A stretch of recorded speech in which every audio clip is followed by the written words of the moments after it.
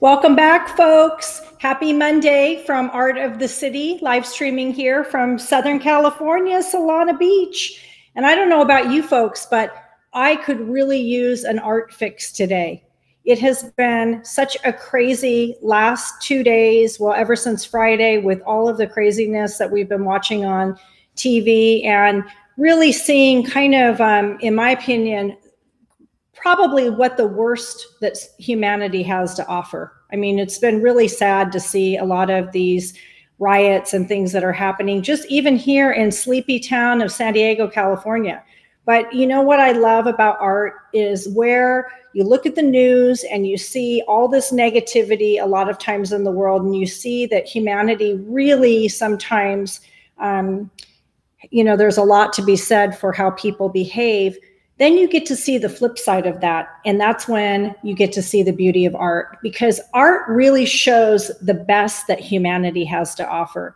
It points to what we're capable of as human beings, to bring beauty to the planet, to inspire people, to take nothing and make something incredible out of it. And that's really what art's all about. So today I have a really great artist coming on, and that is Nic McGuire. He is a glass blower from San Diego. He grew up here and went to school here. And I've seen his work displayed in galleries for probably the last 15 years. There was a gallery in San Diego that carried his work that was right near our gallery. So unfortunately, we weren't able to carry it at that time. But now we're talking about bringing his artwork into our gallery. So that's going to be really exciting. So I'm going to bring him on. Just a couple things I wanted to mention is that, as many of you know, we're celebrating 25 years in art this year, which is very exciting. And over the last 2 months, we've been going through our big warehouse. We have a 10,000 square foot warehouse where we house the artwork. We have it all environmentally, where the temperature stays the same to protect the art. We also have a frame shop and we have a printing shop, all of those things behind the scenes. And with that said, we have a lot of art that we have had in our vault for, my gosh, sometimes up to maybe 15, 16 years worth of artwork. And we're going to be bringing that out and doing our very first anniversary opportunity sale, if you will, not on the artists that we currently represent, but on things that we've collected over the years. So that's going to start this Friday here at the gallery. We open at noon, from noon to 5, and we'll have that ongoing probably for the next 2 to 3 weeks. So you definitely want to get in line for some of those really good values on artwork that, we just can't get anymore. So make sure you mark your calendar on that. And then just a couple of show dates. We have our Michael Floor show scheduled for the 27th and 28th, which will be in the gallery, but will also be an online platform for those of you who can't make it or are maybe out of state. And then the last thing is our big anniversary show. And so that's going to be a group show. All of our artists will be here, and that's going to be July 25th and 26th. So save the date on your calendar. And I'm going to open up the show now with a beautiful video, since I've learned this new technology on the show-to-show video, of Nic's actual glass blowing. And then we're going to go into his studio so we can talk to him and see how things are going for him. But let me go ahead and put this up and show this great video here. And I'm going to minimize my screen here.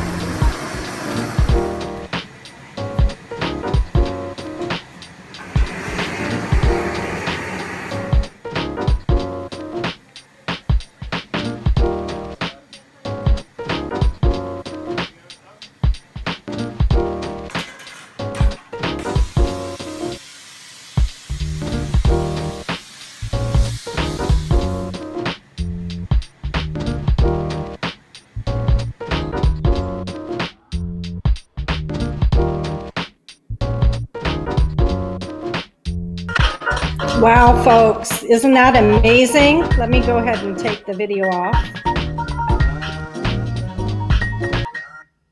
So it's always an incredible thing when you can go into an artist studio. And when it's glass, it's a little bit trickier because there's a lot going on there. And I've had the opportunity to be in a couple of glass shops or hot shops, sometimes they call them. And the coordination between the folks that are there, it's like watching a musical concert where the precision just has to be so on point. And now I'm going to bring on the master who you just saw working, Nic, and he's going to be able to share a little bit about the process that we just saw. So let me see if I can get Nic to come into the stream here.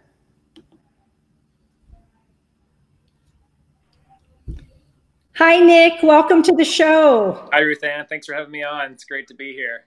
Well, that was pretty spectacular watching you at work creating that beautiful feather. Oh, yeah. Well, it's a lot of work that goes into each one of those pieces. And I have to thank my team who has been by my side for many years to be able to execute each one of those. They're quite the stressful and just arduous process to get to that finished product that you saw there. Yeah, it's really beautiful. So share a little bit about your background, how you started in the art world, and specifically how you became a glass blower. So, okay. So as you know, I'm a glass artist now, and but it wasn't always that way. I'm actually standing in front of this piece right here. This is one of my paintings I did in the early 2000s, and I always knew I was gonna be an artist when I was a child. I was just always drawn to that craft and that practice.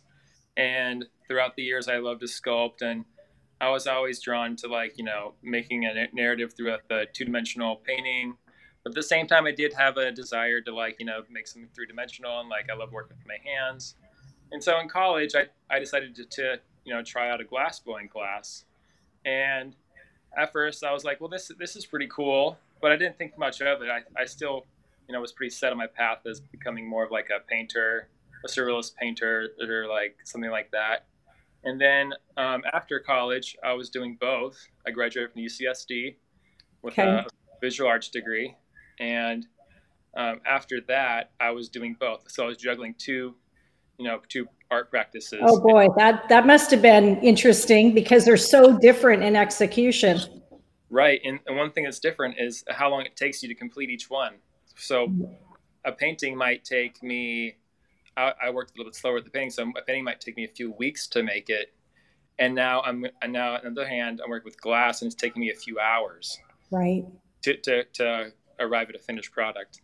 So, so I had to pick one, and I really weighed this heavily. This was a big decision in my life when I was, in my early 20s, and I was like, you know what, the glass is fun, it's exciting, it's hot, and it takes all my energy, and it's really challenging. So let's see what we can do with that. And if that's not what's going to work out, then we'll go back to painting.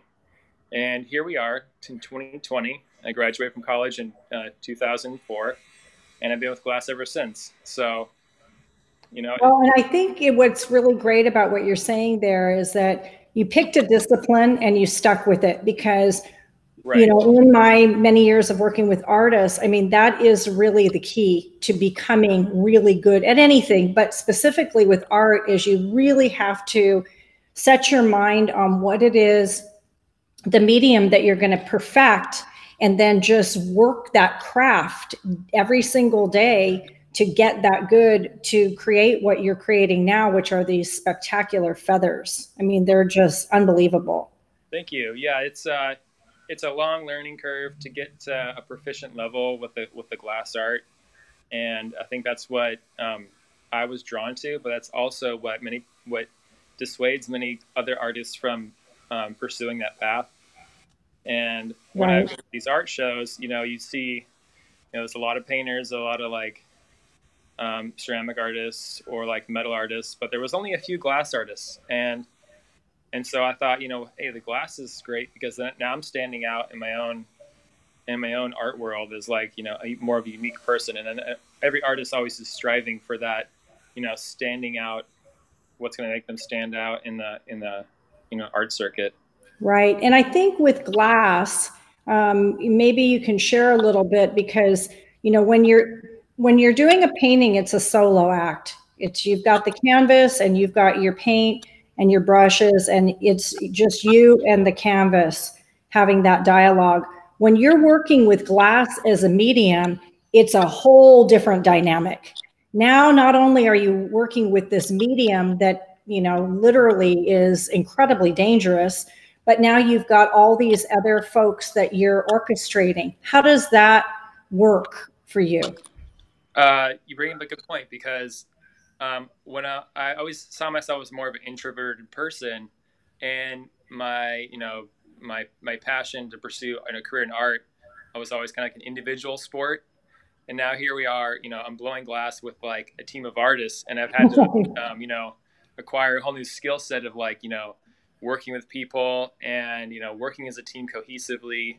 And that definitely it's a totally different type of art form where it's for me. I have multiple assistants in the hot shop and other assistants in like other parts of the process. And yeah, for me to make one thing, it's like it's not me going to a canvas with a paintbrush and Right. finishing. It's me working, scheduling, time slots with assistants, scheduling time at a studio, and coordinating like multiple schedules just to create one work of art. And so it's really wear a lot of hats to get each one of these made. And it's a beautiful thing because you get to work with people. You're making something that's like people enjoy, and you're everyone involved. It's like a win-win.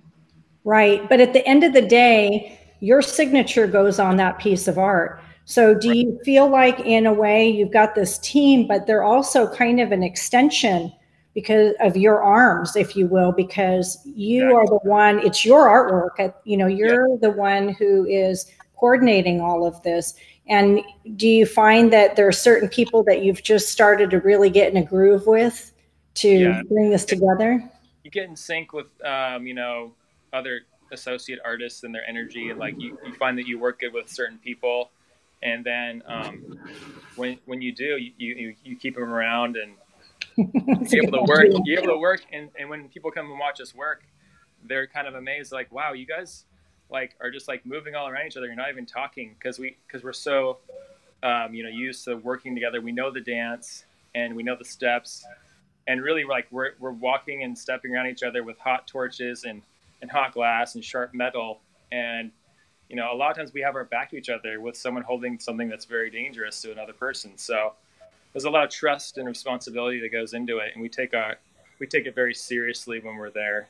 Safety is a big Mhm. priority, and luckily over the years, we've been very, very safe and we haven't had any major incidents. You do get a few small cuts and burns. That's part of the job, but nothing major. Right. It's very enjoyable Well, to work I with her. love I love hearing that because I think sometimes even for myself, if I'm not familiar with a certain medium of art, I'll take a look at it and I don't know what has actually how did it get there?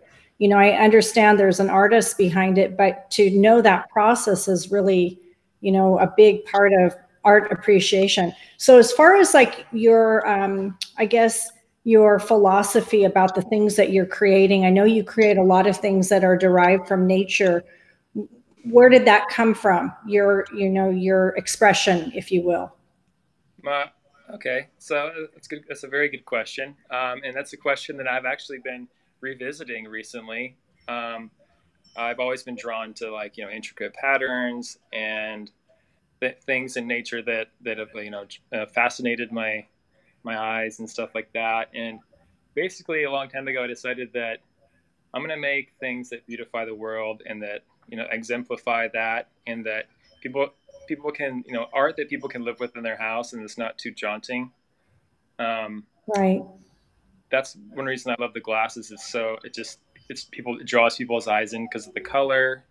And as far as the forms go, I've been working with the feathers and the butterflies and things that kind of represent a symbolism of flight. And like, I just feel like that's a really good positive message to be sending out, especially like, in these uncertain times right now. I think people are able to, reflect when they're in their house. And when they see one of these things, then they can, contemplate, you know, like, hey, like there is hope for the world. Like we, Mm. you know, there's something serene that we can, you know, calm me down and stuff when my nerves get unnerved. That is so great. And we need that. Boy, after this last weekend, we need it more than ever we've ever have, you know, just with everything building, you know, all this lockdown and then this. How did you fare with you know, the whole lockdown? Were you still able to create work? Because I know, I don't know how that works when you have a team of people with social distancing in the hot shop there. Right. So yeah, when you know when the COVID-19 pandemic hit, everyone, you know, I was really like really uneasy about it all, and I wasn't sure what's going to happen. And as far as like working with other people, you know, in the workplace, like we do have small groups that we work with, but Right. even though I've pretty much the general consensus amongst glass artists in the United States and other parts of the world is that like, hey, let's, even though we go to these community glass studios where we all work like with small groups, a lot of them, most of them shut down and Right. said, you know, let's just take a pause. Let's, you know, let's be safe. We don't need to you know, we don't need to be working. Let's take care of our families and stuff like that. And so, you know, everyone stepped back from the hot glass studio, including myself. And luckily, I have kind of a home studio, what we call a cold studio, Okay. where we do cutting and grinding and polishing and processing of the pieces. And so I've been able to, you know, work on that aspect of it, and still keep producing art because while some people, you know, they have a house they live in and a place of work they go to, I have a house where I can live and work. Oh, that's great. So you were able to stay productive and, you know, Right. keep things moving forward. That's great. Are you at your studio now? Yeah. So I'm at my home studio and I'm in the living room, and I'll show you a few pieces we have kind of. Okay, great. And I'm going to minimize my screen so everybody can kind of see what you've got going there. Okay. Okay, perfect. Here's a nice row of vertical feathers, and these are all on stands that swivel, all Oh, different colors. These are pretty much like some of my top pieces here that I've beautiful. A grade works. I really enjoy the vertical stands. They just show off the feather really well, and they fit in wall niches in people's houses really well, which is cool. Other than that, see, we got like, you know, we do like the little butterflies that fly around and stuff like that. Another series that's Beautiful. really successful that I launched recently, and see if I can show you. Here's like, I used to make more vases and stuff of like this nature with Right. feathers wrapped around the top and marine patterns and stuff, but um, the market seems to like my regular feathers more without the vessels. And here's another, like, you know, that this is probably one of the biggest feathers I've ever made. That thing's approaching like 4 feet. And That's so amazing. that thing on the end of a rod, like with a team, like it's pushing like what I'm even capable of holding, like all my strength and stuff. And so we can go outside to the shop. I have one of my assistants here. Actually, we're working. Today's actually a work day. Did you just kind of open back up recently then? Yeah, we quarantined everyone. You know, everyone stayed away for like 2 months, and now we're slowly getting back on track. There's Stephanie. Say hi. Hi, Hi, Stephanie. how are you? We're great. We're even better now that we're getting our art fix on a Monday. Oh my goodness, I know, finally, right? Yes. So Stephanie just finished batutoing and polishing the ends of these tusks, these elephant tusks. So these are some. This is a pair of elephant tusks that. You want me to hold them? Yeah, you can hold them. Yeah. As you can see, all those facets on there. This takes hours of you know, skilled work to be able to do that. But they just once it's done, it really makes it look like a jewel. It is like a jewel. Now, how will you display those? Those are just so gorgeous. These will be displayed in a stainless stand that's you know, a low profile, as she's kind of holding it like that. And they'll go together, so you could put them like on a dining room table or something, Okay. or like an end table. Here we go. So You got that? Yeah, I got it. Okay. So you can hold them together, and they go something like that. All right. Oh, I love those. See, there's no need to go after the elephants for their tusks when we have gorgeous art like this. Yeah, you know, and that actually is. Let's talk about the elephant tusks, because that is the big reason that I started that series of sculptures, is because it's such a beautiful form in nature, yet you know it destroys the animal when they have to remove the ivory tusks from the elephant. You can't just cut it off like a toenail and it grows back. Like, they have to kill the animal Right. usually. So I thought, you know, with glass, this is why this is called an eternal tusk, because this glass, this will last, you know, thousands of years if nobody damages it. Whereas the ivory, you know, eventually will break down, and we can enjoy the beauty of the form.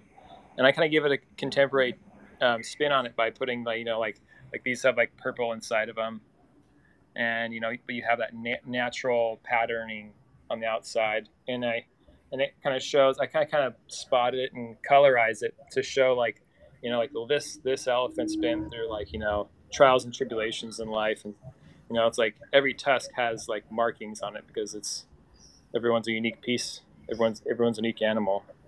Oh, I love that. And I love the philosophy behind it, because I think we can all, if we've lived a little bit, we can relate with a little bit of the life's wear and tear, but also the beauty of that. Yeah, and so I really enjoy that series. And here's a really beautiful feather. I call it the electric series whenever it has all this shimmering rainbow to it. Oh, gorgeous. And that one just spins really well. So this is part of the shop. To polish the glass, this is a big sanding disc that water goes on the pads, and we can, you know, get a nice flat surface. And then this is another piece of equipment called the lathe, and we has these wheels on it that spin, and then we can polish, you know, smaller, more delicate areas. And we have a sandblaster over there, and then some other odds and ends pieces of heavy equipment. Here's some pieces over here. This is like where I do like welding and fabrication. And so here's some nice feathers. This kind of shows some size variance here. You know, this is like more of like a medium-sized feather, and this is more of like a giant feather. So on the feathers, Nic, you Yeah. also add metal work. So you kind of have another discipline within the metal arts that you bring the two together. Right. Yeah. I started blowing glass, and then after blowing glass for a while, I was like, well, I would love to present the glass in a way that, you know, I see, like, you know, best shows off its qualities. And so I taught myself, and I, you know, had other people tutor me, and so now I'm proficient in metal welding and fabrication. And lately, I've been using more stainless steel because it's just nice and clean, and it presents the work well. That's a lot of work. But, you know, it's a lot of work, but it pays off, because the glass is so delicate, and especially these feathers I make, they're really, they can be fragile sometimes. And when you're making a stand for them, I'm constantly, you know, putting in the stand, taking it off, putting in the stand, customizing, and, you know, every little clasp and bracket to just, you know, gently hold this piece of glass in place. And so I feel comfortable being the one to handle it, and wouldn't want to, you know, give it to someone and have it break. Wonderful, because it gives it the full presentation too, from you blowing the glass, and then it looks like the process doesn't end there, because it looks like you're doing a lot of extra polishing of the glass as well, and then bringing it into another art form, which is presenting it. I think that then you really have your thumbprint on the entire process from beginning to end. And it makes it more of a, you know, a unique piece that I'm able to provide exclusively, because it's a lot of processes added onto each other to make it a signature piece that I have. Now, does every time you do a feather, does every feather survive the process, or do you have a kind of an attrition rate of certain pieces that don't make it? Because I know glass is really delicate and sensitive. I'm glad you brought that up, because in the studio today, we have a piece that didn't quite survive, but we're gonna, you know, keep continuous life into another sculpture that Stephanie's gonna work on here. So here's a beautiful feather that unfortunately did not survive. And so what we did is we cut it in half, and it's going to go into another series so she's going to cut and polish these ends right here. Right. And give it a nice finish. And then it'll go on to another piece that I'm probably going to release later this year. It'll be more of a contemporary piece with multiple pieces of feathers on a wall in a grouping. Yeah. Well, it's nice that you can, salvage it. But I know one of the things that when I talk to glass artists, it keeps them humble is that the glass sometimes has a mind of its own. And no matter how good you are, you're going to deal with that. Yeah, it's... Sometimes the glass just does what it wants to do, and that's part of the hard part of my job, because it's just, sometimes you just have to go with it, go with the flaws and see kind of where it takes you into a more contemporary avenue that necessarily that you planned on, but it actually kind of creates different opportunities in which you can go with the piece even more. And I think that actually has a lot of potential using that kind of route as well, especially with just the cold working process, which is my job. So, right. Well, that could be a good metaphor for the life that we're in today. We just got to roll with it. Yeah, I've learned to be, flexible, and when you have in your, oh, this is what I planned on, and then all of a sudden something outside of your control changes that, you have to be flexible and adapt. So I've learned to be very adaptable to the process of glass art, and with glass art, and I definitely carry that over into other aspects of living life. Well, it's incredible what you're bringing forth from this medium, because I've never seen anybody else do these feathers and all this intricate work that you're doing. So what are your plans? I know you've done some major installations for some of the casinos, and I know that you've done some hotels and those types of things. What do you see on the horizon? Is there anything that you as an artist are really wanting to challenge yourself with coming up? Yeah, there are a few things, and those probably include, larger, maybe like some large floor sculptures where, it's a standalone sculpture in the middle of a room, more combining metal work with glass to create a large piece, and then some larger wall installations where instead of having maybe just one piece of glass like this beautiful feather here, maybe instead of one of those, we'll have, all of these pieces as one piece of art on the wall. Oh, that would be incredible. I mean, I would love to just have one large piece, as an entry piece. You could just, it's such eye candy, they're just so gorgeous. You could just sit there, glass of wine, what else do you need? Yeah, I like, right now I'm doing a project that I just did some prototypes for. We're doing like a flock of birds going up a stairwell in someone's house. And then there's plans for like what they call a kaleidoscope, or a kaleidoscope of butterflies going on someone else's wall, like having like, a whole grouping of butterflies. And so I think those are really fun and exciting. Yes, that sounds really amazing. So do you work with folks, like if somebody had maybe an idea that they wanted to create something really unique, would you be open to sitting down and maybe talking about how that can be created from glass? I would. I mean, so half the business of my personal business, of the glass business, is like galleries, one of a kind, unique pieces, and fine art pieces going to them. And then the other half is large commissions, such as what you're talking about, where we meet with the clients, we go to their house, we look at the space, and then we come up with an idea that something that they're interested in, and I bring to the table what's possible, and then we're able to create something that's really unique and customized for their space. What a thrill! It's really rewarding, and that's something that I've always wanted to do, and now I'm doing it. It's pretty amazing to be living and doing what you wanted to do a long time ago, and I always pinch myself, am I really doing this? And it's pretty cool. That's great. Well, I think that you're bringing a lot of joy to the entire world. And the one thing that I always stress with bringing artists like you on the show is that, your history in the making, you're creating history, even as we are having this interview, These are things that are going to document the time that we've been here on the planet, and you're adding to that. And I want to thank you for that, because, you know, maybe for you, you know, you're enjoying it, but I think on the other side is folks like us and collectors, we're enjoying it. And then it goes on to the next generation, and it will surpass all of us, which is really exciting. I love that idea. Yeah, sometimes I joke and I say, I wonder what the last surviving piece of art that I make will be, and how long will it be out there, known that, like, you know, it living in its full form, because the glass potentially could you know, last thousands of years.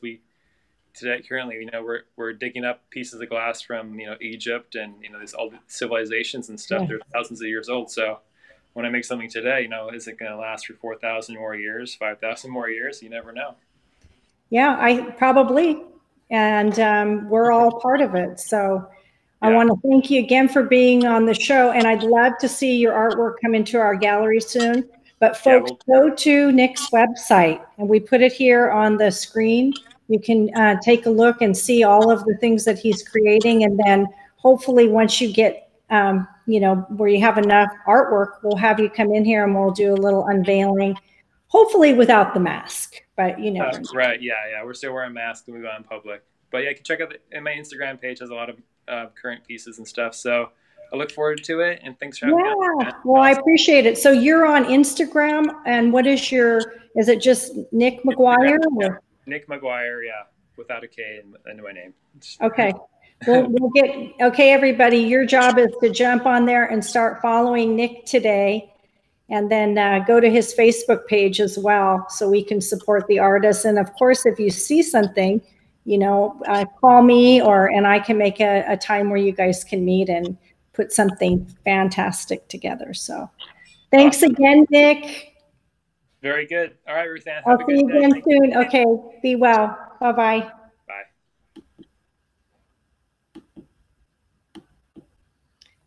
Another incredible artist, folks, brought to you by Art of the City here. We are so lucky to be surrounded by great artists. And my goal is eventually to bring artists in from all over the world. So you'll have to, you know, stand by for that. But I've been reaching out to other countries.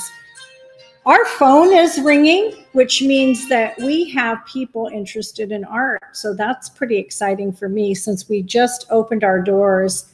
And we are now open from noon to 5. So we've been kind of testing it out. But our big buildup, of course, is going to be this weekend when we have, we're bringing in all the artwork that we're going to have our anniversary sale on. So don't miss that. The rest of the week, I have some great artists coming in. I have Wednesday 2 artists, Wendy Norton, who is going to be live streaming from her studio in Florida. And then a local artist here, Mike Dunn, who is known for his metal work. So that's Wednesday, 1 o'clock. And then on Friday, we're going to go back to the islands, and we're going to meet with Dennis Matheson. Some of you folks remember Dennis. He does the metal work also, but he does these beautiful kind of routed metal. You kind of have to see it in person, but we'll do our best to show it on the show. Dennis has been really kind of the person who brought forth the whole metal art movement in Hawaii, and you'll get a chance to hear all about that. But and then we have 2 more weeks coming up where we're going to live stream 3 days a week, and then we'll see if the masks go off.